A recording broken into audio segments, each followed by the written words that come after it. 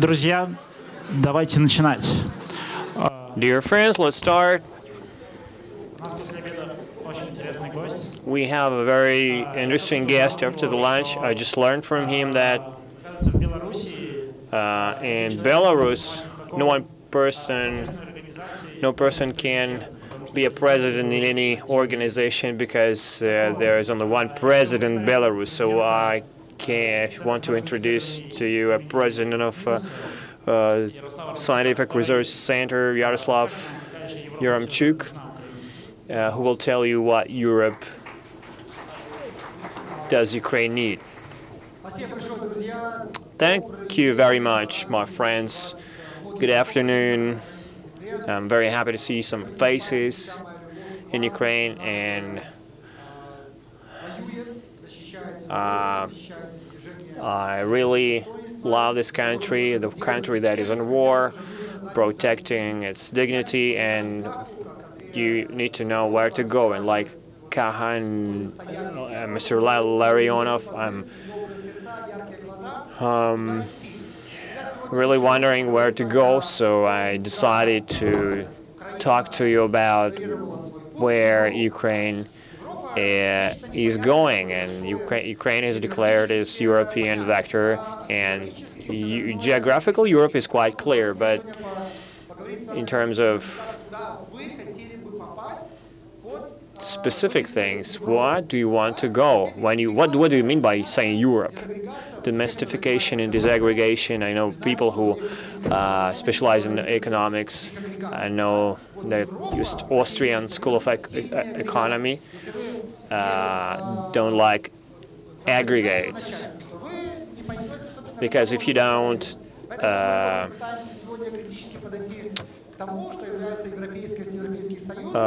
understand what are integral parts of that concept, it will be very hard to understand. So what I will try to say, I will try to be more scientific. So geography and membership in EU doesn't mean common values and institute. So let's check this European membership for such thing as a relation to yourself, relation to freedom, relation to other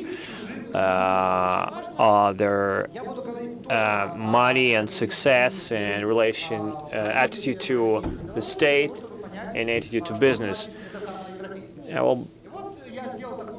So I made this subjective table for the types of groups of countries, including different things, and I will prove that these things are different. The first group is Germany, Austria, and Holland. You can continue this group. France, Belgium, Sweden, Denmark, developing countries, Estonia, Lithuania, Poland, Bulgaria, Romania, Hungary, another way, and problematic countries of the European Union, Greece, Spain, and Portugal. And there's division.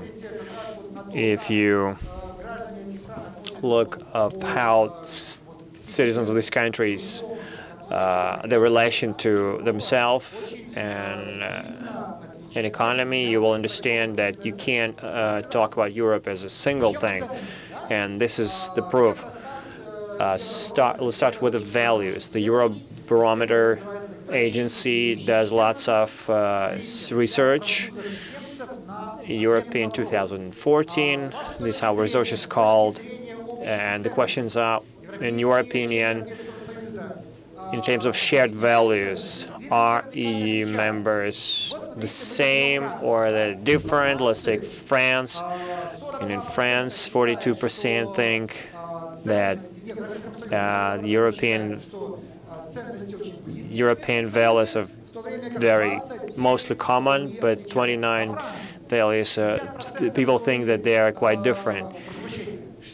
Sorry, 65% of people in France think that the values in the European Union are different. 65% of French, 2/3 of people think that the values of European Union are different. Can you imagine that? So you think that values should unite Europeans, but French people think that this is not the case. While in Germany, 50% think that European Union values are homogeneous, but only 50% and 65% of French think that the values are the same. Let's take two countries that have different history and at the same time countries that show the diversity of the values. In Poland and Sweden, and Swedish think that 43% of people think that the values are common. Poland, they joined the EU recently, and they have this euphoria, so 28% they say that they are different, for 63 think that the values are the same. If you consider French and the Poles, their attitude towards EU values will be absolutely different. So we see all countries of the EU, the red bars are people who think that they are different, and the blue bars are the people who think that they are the same. These are values. It's not the opinion of European Parliament, European Commission. This is a value. This is an opinion of Europeans.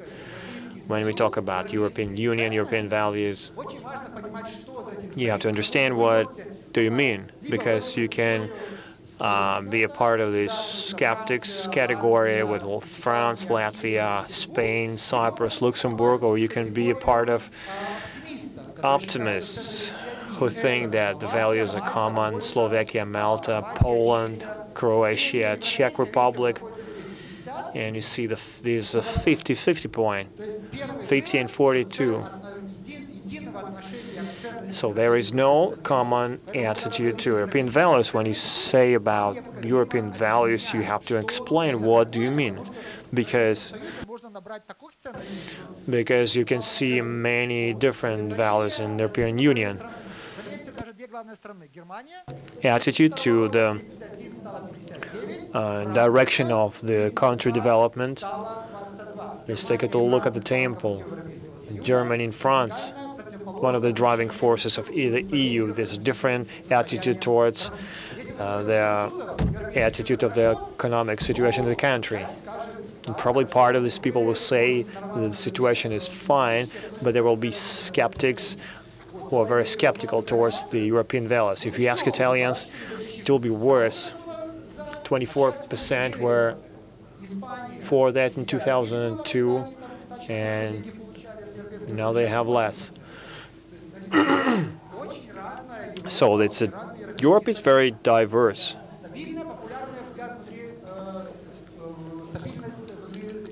There is some stability, stable popularity of attitudes inside the EU.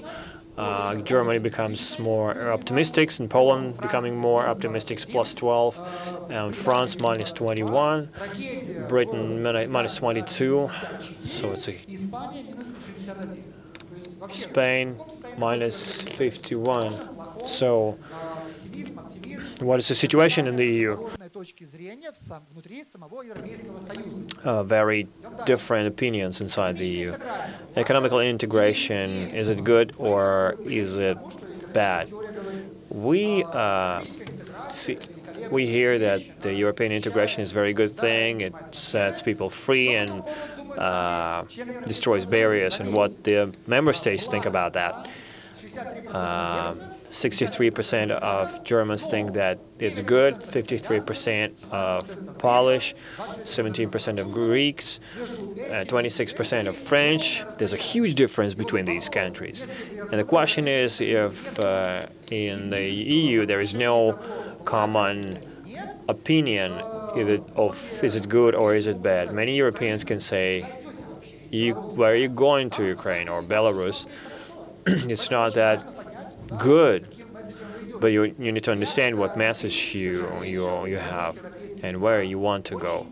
The reaction to a crisis is quite similar to the situation when they blaming other people. The people were asked, do you need to let immigrants in? You see, the Greeks, 86% think that we need less immigrants. Italy, 80, France, 57, British, 55. This is a reaction to the crisis. As soon as you have less money, and when the state model is less stable, people tend to blame other people, aliens. They are eating our bread. Let's let less immigrants. Let's get rid of them. It's quite nasty because it smells like chauvinism, and immigrants are the people to blame when they have this question in pure research. Are immigrants as an economic burden?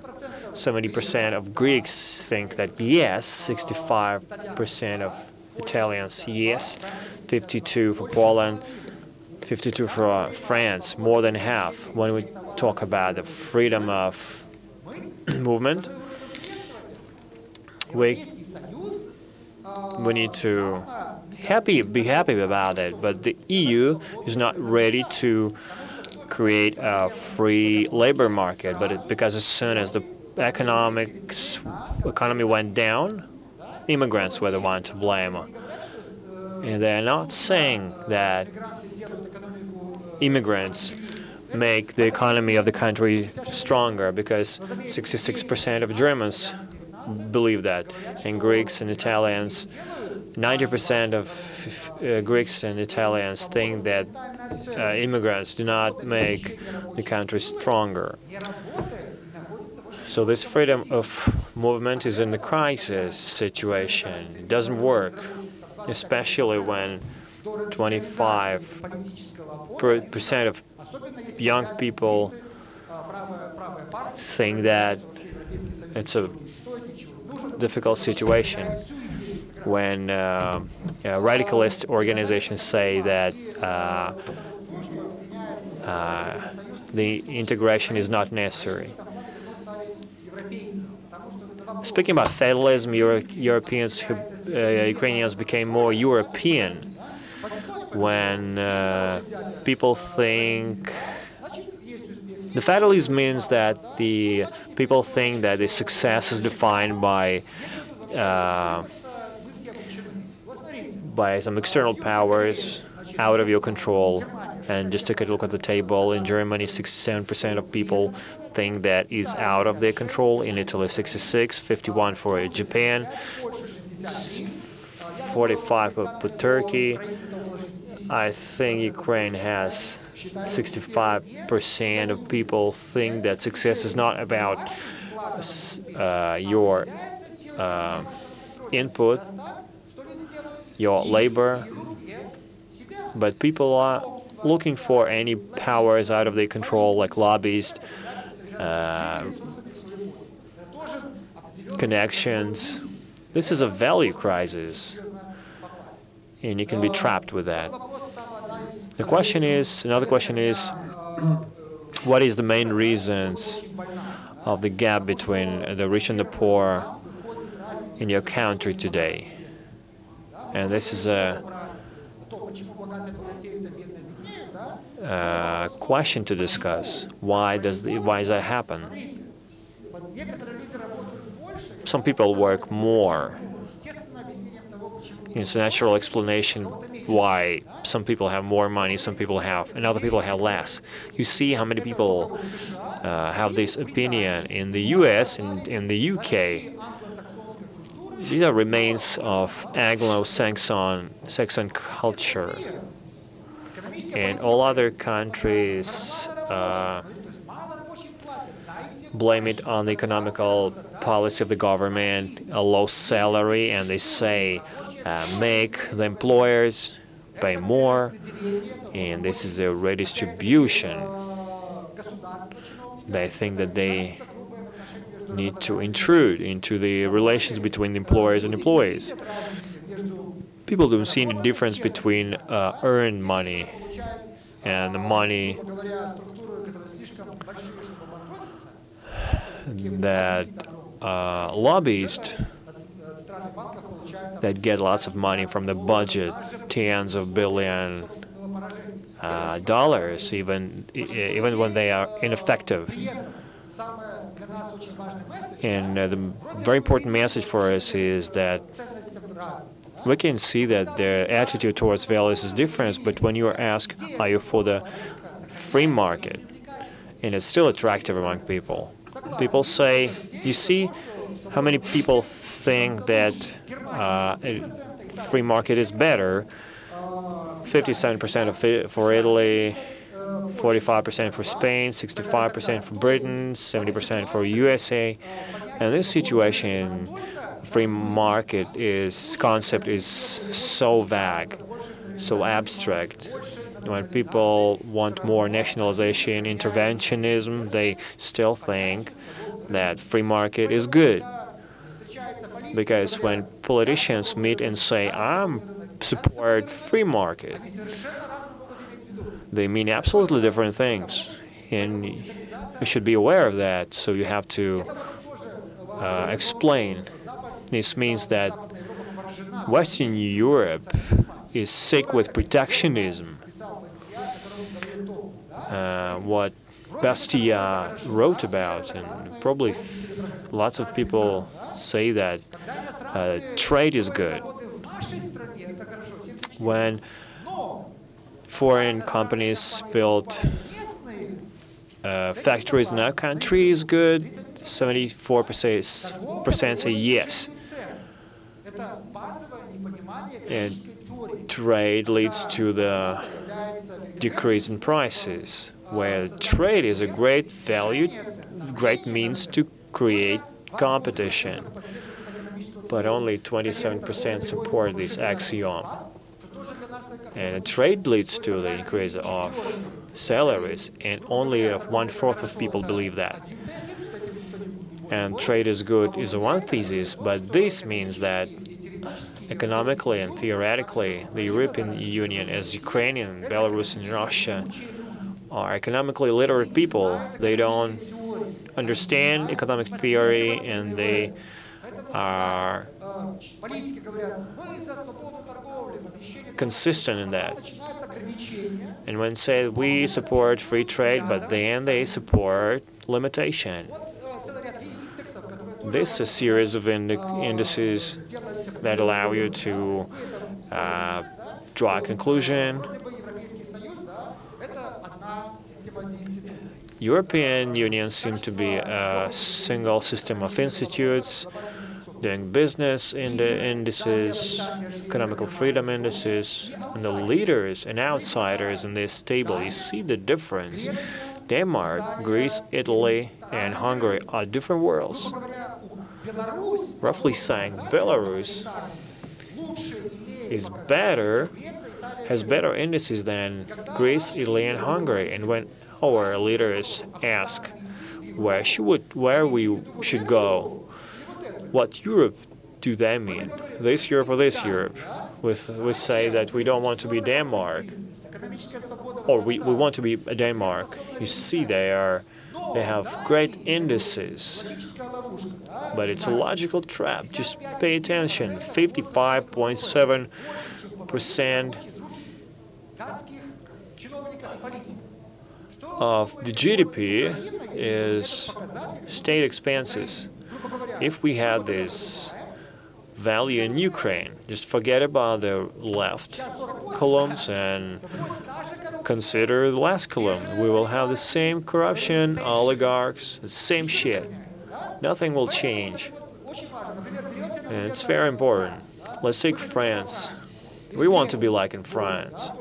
And Greece, 47 and 55. And these are high costs, high expenditures. You can make a system, regulatory and tax system they have. When I hear we want to live like in Scandinavian countries, I will show you a slide that will give you an idea what Ukraine wants to look like if you want to be in like Scandinavia. These are Scandinavian ratings, social ratings. Prosperity index, social progress index, corruption index. Denmark, Britain, Sweden is good. Let's be like Denmark, Britain, and Sweden. We want to be rich. We want to have a high GDP. And Ukraine has around 5,000 or 6,000, even less. This rating can be interpreted differently and have conclusions that damage Ukraine. And this slide will give you an idea of what state we should build to reach the level of Scandinavian countries. Let's take Sweden. Many years until 1960, it was a country with the lowest taxes in Europe. Swedish socialism, roughly speaking, was a result of 60 years of responsible, transparent state. The institutes in Ukraine are weaker than in the middle of the 20th century. Why Ukraine, Russia, and Belarus, and many European countries, poor countries, reproduce the model of 2013 as a very rough mistake that you have to consider when creating a development economical program. Consider the USA. The U.S. wonder 7.5% of the GDP was the state. 200 people were working for the state. If you want to walk the way of these economical wonder countries, consider this: when they were economically weak and unready, and our politicians, they take a look at this column and they say we want that. These are different values. And we talked to Kaha and in 2006 I wrote a book about economical constitution of Belarus. And there was an idea behind that, restricting the state and limiting the economy, by limiting its costs. 67% of EU countries, 63% of Polish citizens think that the state is too active in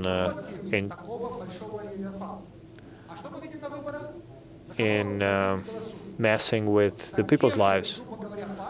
But who they are voting for the existing parties in the parliament, left wing, right wing. Can you give me an example of a party in the European Union that had 10% on the thesis, there's too much state in our lives?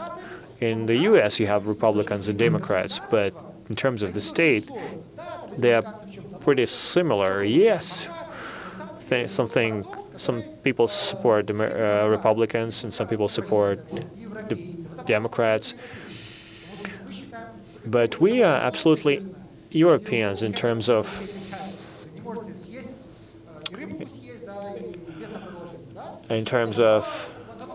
you cannot eat a cake and have it. The French Leviathan. Yatsenyk's government considered it, and Poroshenko considers what we should imitate. And they go to France and they say that the state that owns lots of French companies. So the state has to own economy. It's thesis that is very old and discredited itself many times and is pushed down the throat in Western countries, and it's a big mistake. And they have different environments. If your energy transport companies would be in the hands of oligarchs, this is a French way that leads to revolutions from time to time. This is a process, ebolization, brain ebolization process. Ebola, are you a friend of Ebola? Probably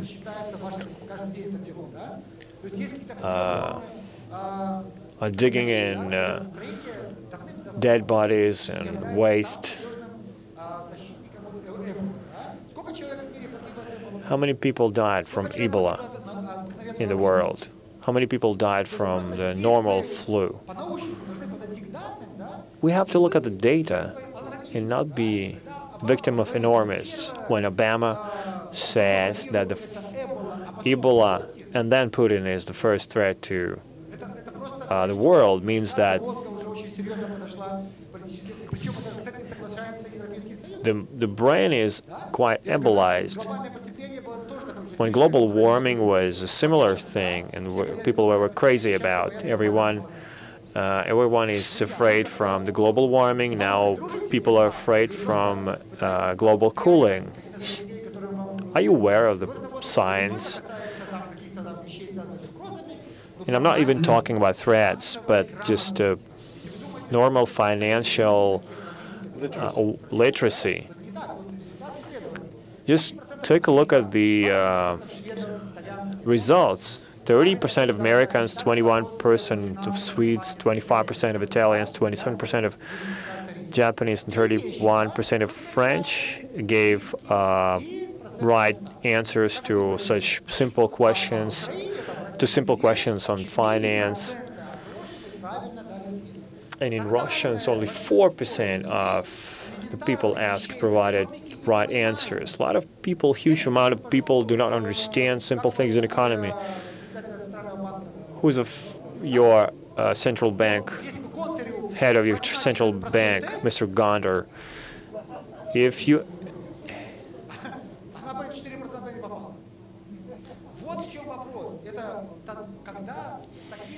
If you give this test to her, she will probably have poor results. And these politicians who have their PR people, and why this informational warfare is effective, because people are not ready to hear these lies.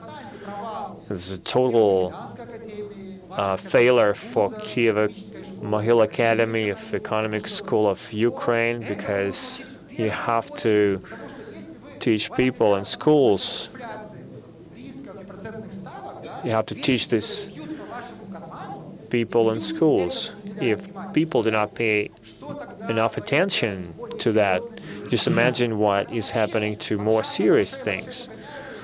Lies and lies, and oligarchs and people take part in the revolutions. You think that America is a country of capitalism and free society. This is how much taxes and regulation cost to Americans.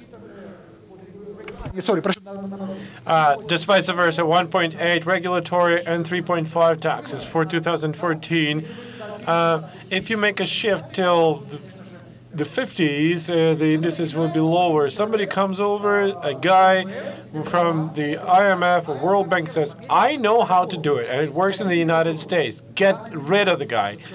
Because this person wanted to make the same crap for you that cost you 1.3 billion, and where would this money go to? To your regulators and their business partners, who actually imposed VAT for Ukraine. The most horrible enemy of the Ukrainian economy is VAT. Russians take the second place, because through this tax, you are getting totally corrupt system, which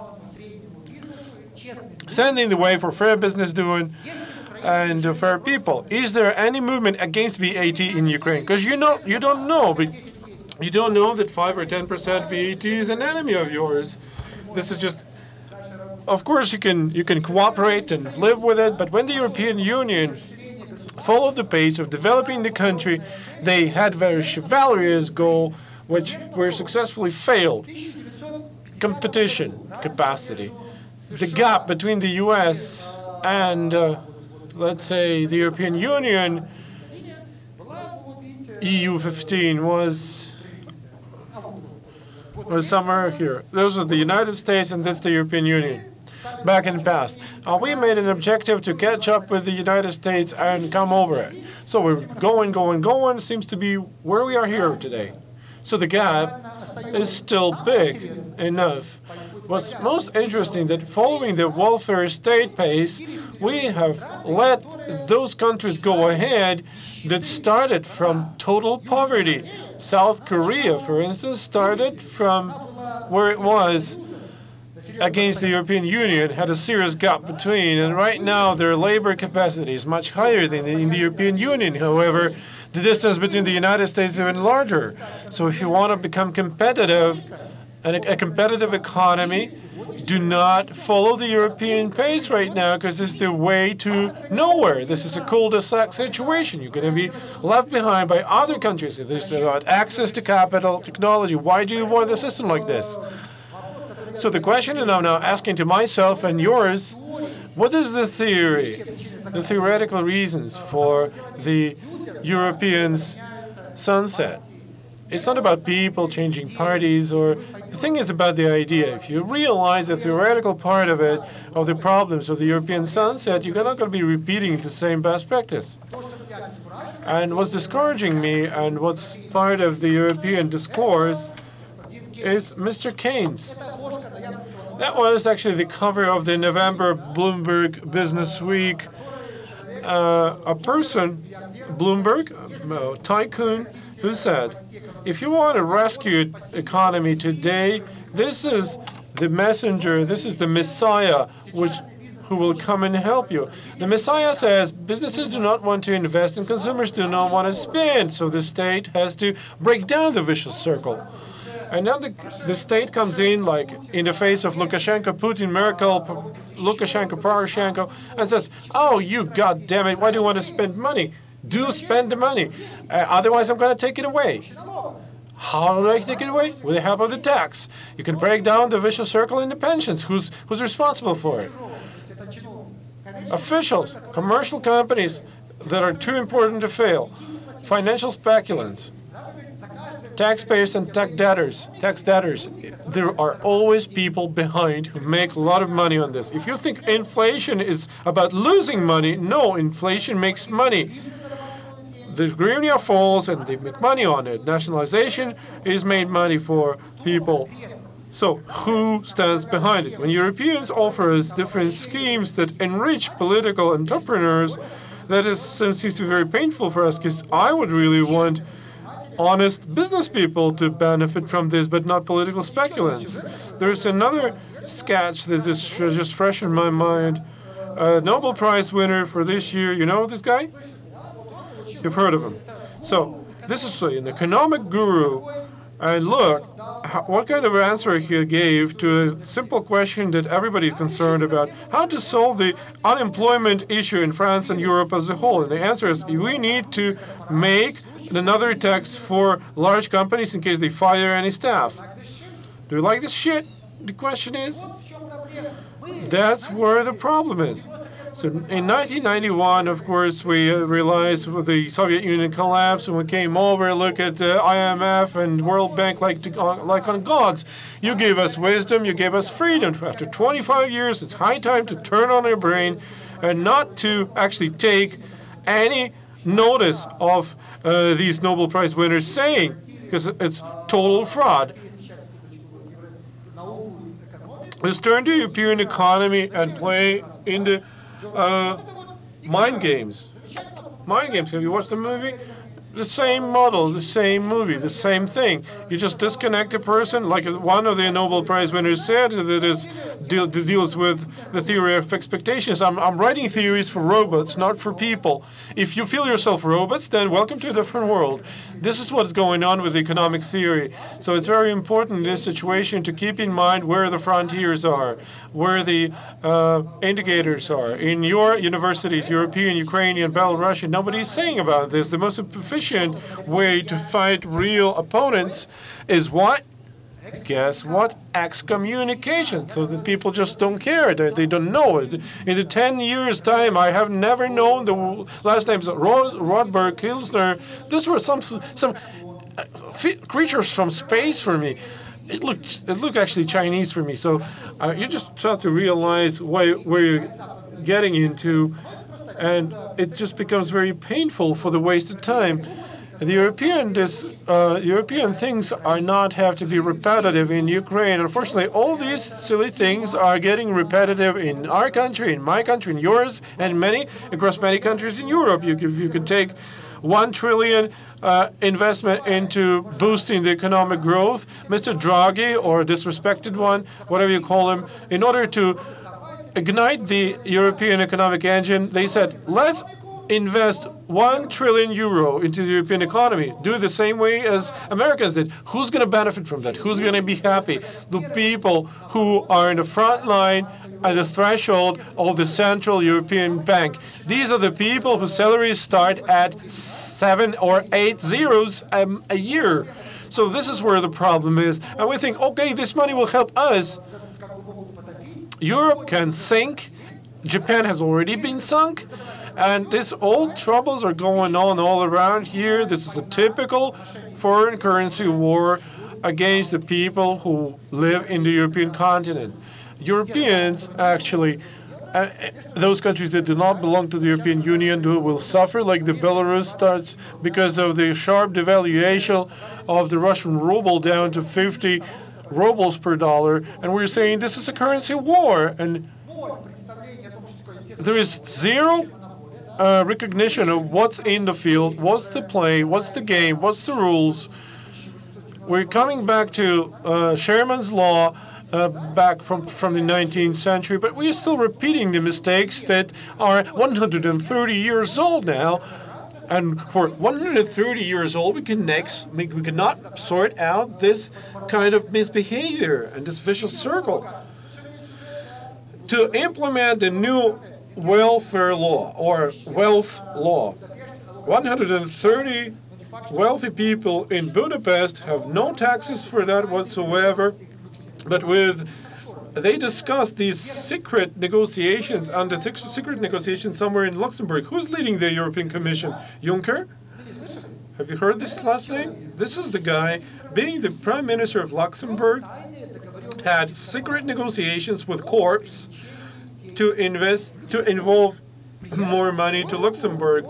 And with his other hand, he was fighting against the tax competition. Having taken the track of the main European commissioner on behalf of the European Union, what is this guy going to do? What do you think? Then, will he make a proper taxation system? No, formally, they want to suppress offshore and safe havens. They are breaking down the Maastricht criteria. 2 out of 28 EU member states violate their own legislation. So what's that? Is that the European standard, or this is the European norm to apply the law? 22 countries, EU member states, has made it fashionable to break down the law, to actually violate it.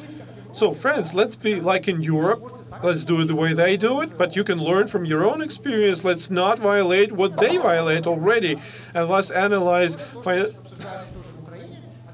what is now being discussed in Ukraine.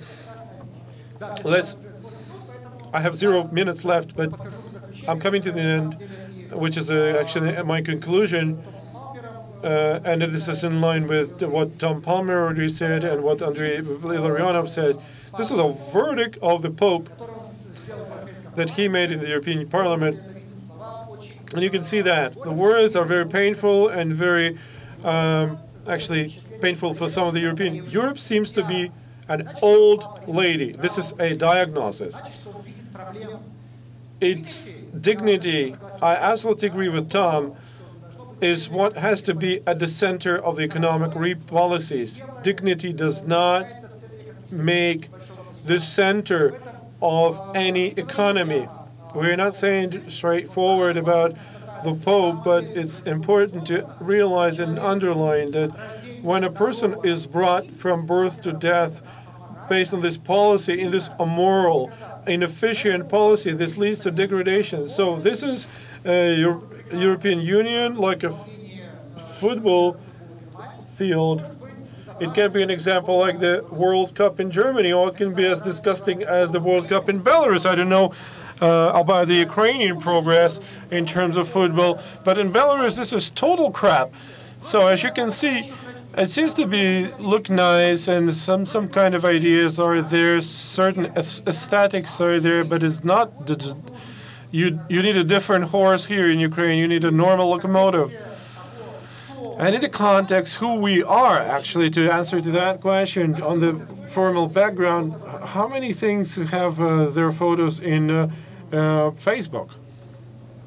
Or schoolmates, the Russian network, social media. Raise your hand if you have 100,000 likes on your Facebook for any publication. Nobody. And this is our approach to intellectual product and our reforms we're proposing. So we cannot be wise enough and apply anything like that. When we start trying to be smart, pretend we're smart, and we realize that the people that is our target audience is not always on Facebook. They're somewhere else. Glass of vodka, part of meat, piece of meat, piece of lard, whatever it is. If we want our reform to be successful, we need to take all these things into attention. Thank you very much indeed. We have a Q&A time. Please raise your hand, introduce yourself, and please speak on the microphone, otherwise you're not going to be translated. Hang on a minute. You'll be brought a microphone.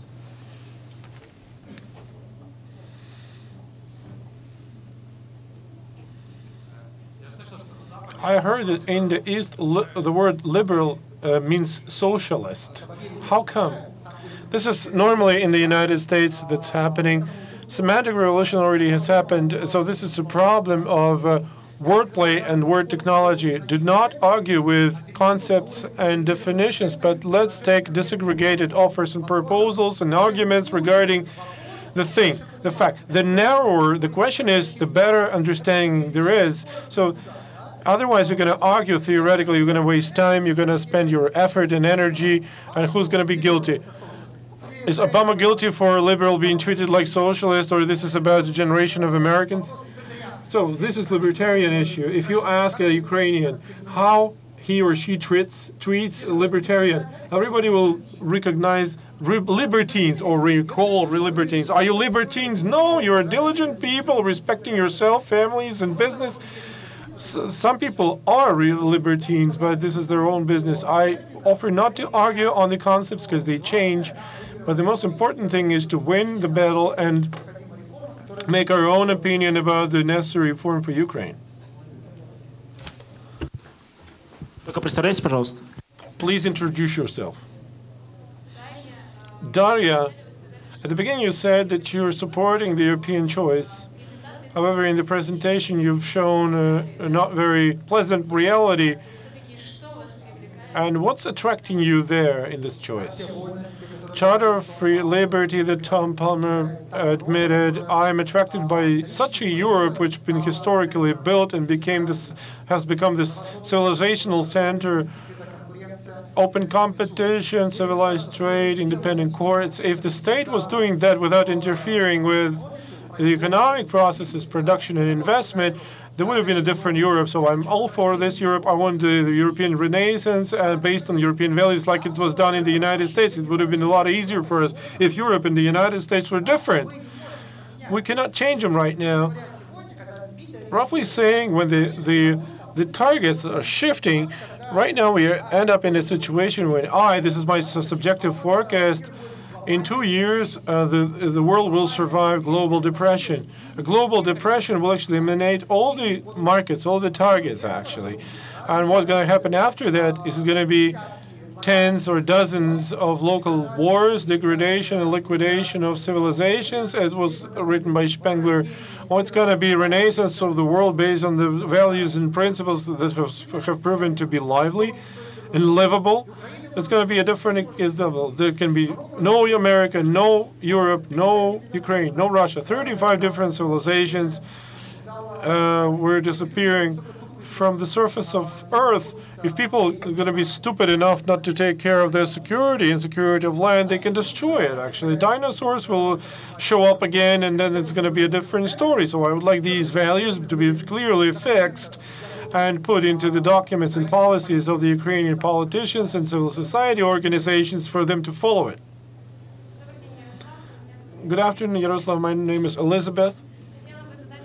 I would like to ask a question about what you've said, that there are very few specialists who are good experts in economy. Do we need additional economic training for, like, elementary training since the first years at school? And what kind of experts would you actually suggest to learn from?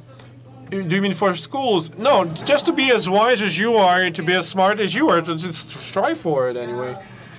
Well, it was quite a discouraging answer from Andrei Illarionov. Kacha was never asked and approached and challenged by anyone. When he was showing the swimming pool, when we were swimming together with Kacha, we were discussing proxiology, catalactics issues, these very smart things that actually bores your brain. But in the world, there is a group of people who have enough capacity and knowledge at the highest level, who offered suggestions, decisions, and their laws and rules are different. Personally, in 2005, I developed 12 different blocks for reform when there was a window of opportunity after the Orange Revolution on tax, privatization, budget, social aid. Nobody ever had any demand for it. The problem is that the revolution of dignity was made for what? By yourself, because you wanted a different economic policy. At the end of the day, it turns out that you have changed the top level. However, the economic policies still remain at the level of Kiev State University or Kiev Mohyla Academy. The economic theory has very little economic significance. So how many people in this room who sooner or later learned business professionally? Can you see, what do you think, what kind of impact of Mises for the economic brain on the bigger side, on your compatriots from Lviv, for instance? What's most discouraging for myself here, this guy was born there in Lviv, in the west of Ukraine. I took a picture next to the shield where he was born, Shilda. And most of the people do not even care or ignorant to that information that this guy was born in Lviv. But anything you ask about who's Mrs., you ask an Austrian or Hayek. Hayek maybe they know, but these last names is something like coming from space for them. This is something Chinese totally for them. So these last names that you can learn from, Tom Palmer, Harbiller, Hilsner, Maklach, and many other guys. Go to Mises.org or Kata.org, libertybelarus.org. There are so many different websites there on the web, and there is a very accessible and appropriate language for schools, for politicians, for experts when there is a dialogue.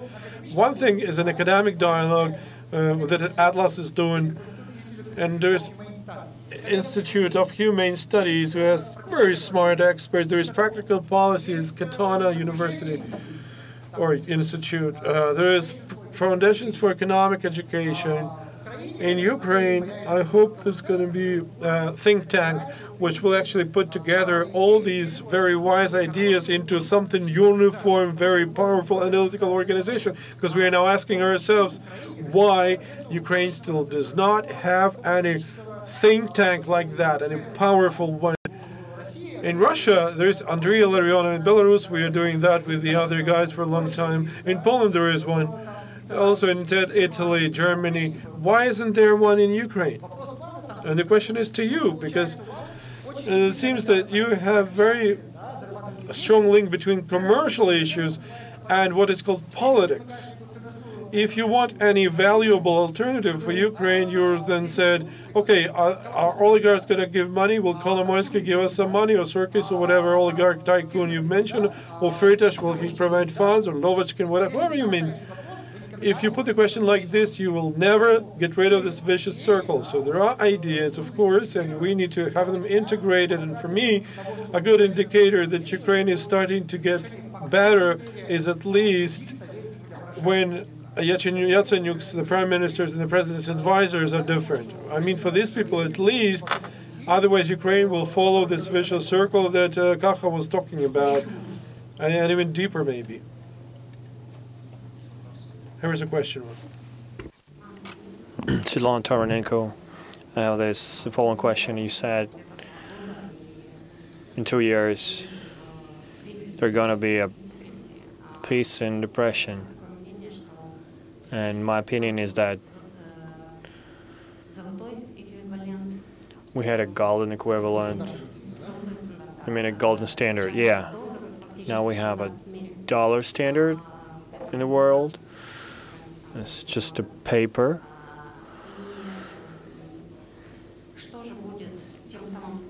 And what is the next standard in the future? What will be the most valuable thing on Earth in the next 5 years? In order to answer this question, I have to talk to you the whole day. Brain is and soul is the most valuable thing on Earth. And it's been, it still is. Even if everything else disappears, if you still have your brain and you have the ability to produce services, well, you will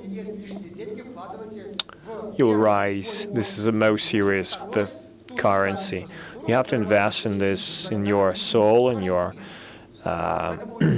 brain, and in your family. So paper money, you know, there's a dollar and there's a hryvnia. What paper do you prefer? We can criticize dollars and euros. You have to understand that Belarusian ruble and Ukrainian hryvnia and Polish zloty are just papers.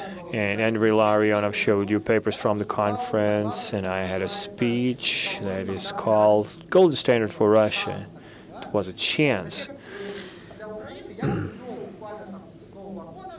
And I would just introduce multi-currency since January the 1st,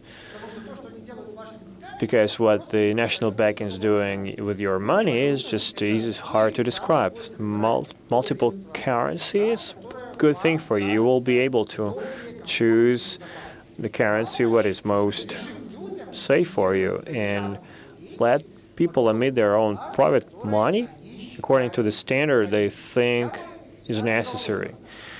And I support the golden standard theoretically and practically, but you need to understand the transition period between yesterday and future. Golden standards is a matter of private organization, is not a matter of the central bank. So I want to emphasize on the humanitarian policy conference by Cotton Institute. They discussed the question of how to create this transition period, but the system is dead, and we don't know about that yet because we don't know a global decrease in our attitude to dollar. And this will happen when the inflation will rise 20–30%. And if the reserve system is, when it's had enough, this won't stop. And when the dollar will be more expensive than euro, and what will happen next, it's still a question, and it will affect us more than American and Germans if they have dropping down from 45 to 25. But in Ukraine or Belarus, it will drop from 600 to 500, and maybe even worse in Ukraine. Speaking about multiple currency, you talked about the system of private money, right? Yeah. You have to describe better, but today, in order to make private money work, you have to legalize dollars, euros, and other currencies in the territory of Ukraine so that person could choose what currently they're working and paying taxes. But of course, you have to stop the hryvnia emission. If this is a competition, if people see that the central bank is still messing with hryvnias will lose its popularity and people will refuse hryvnias. It will be a choice, people's choice, and it will discipline the central bank and the mechanism proposed by Kacha. I really support. Then you have to limit it. If the inflation is more than 2%, the head of the central bank retires. I mean, I have to follow it. You can choose your own question. Okay. Hello, my name is Irina. You raised a very interesting question of the VAT, and is it possible to refuse to give up this connection? Yes, it's a tax that is not practically or theoretically effective, and I estimated the tax system based on 3 taxes.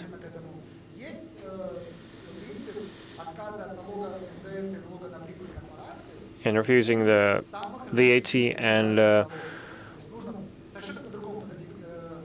profit tax for corporation are 2 absolutely necessary taxes, and it will allow to decrease corruption and administrative costs and fines, and there will be more.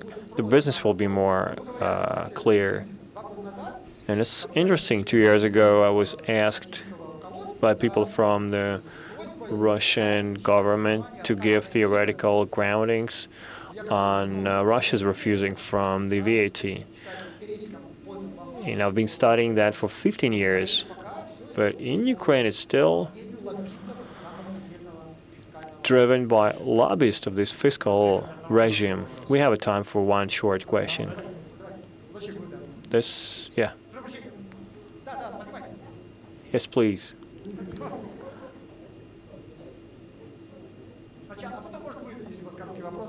If your question is short, I will provide a short answer. My name is Bogdan, and my question is about thesis that we have a depression in 2 years. Let's talk about Ukraine. Don't you think that this depression can kill all globalization? We had 1913, and then we had 60 years living no one knows where. Remember, I said the war is already there. Ukraine is under aggression, which is evident, but maybe it's even worse, because if the defragmentation has already begun, the WTO is just a paper. Just imagine if you take Putin to court against Ukraine, he will just laugh in your face. And he will say they started it. And we faced the absolute ineffectiveness of European institutions, starting from the UN and ending with WTO and World Bank. When this money go to Ireland, it's just too much for me. We should just close this organization. And the lady, your question, in very short answer as well.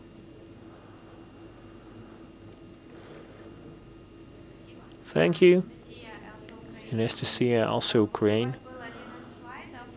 Well, on one of your slides before, what should we communicate to people?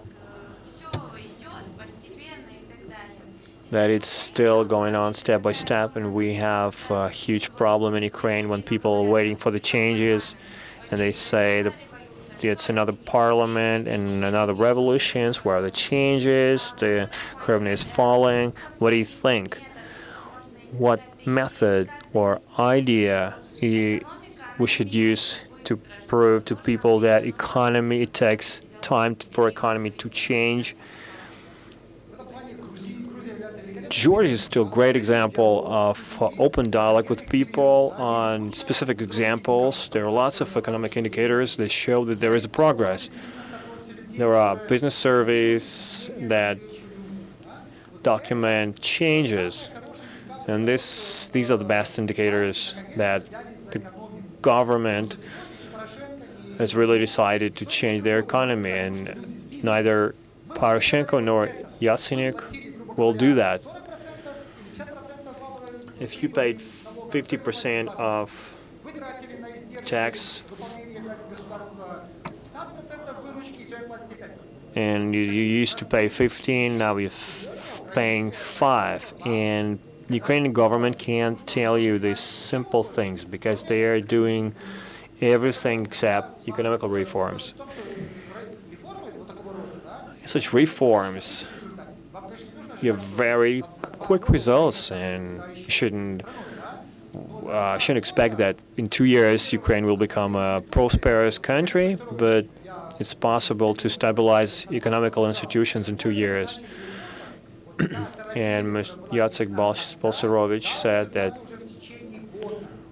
reforms can give you results in 1 year, and if you had these simple decisions on the currency regulations and tax, I'm sure you have millions of people that are in business. They would say, yes, this is very effective, you should follow this.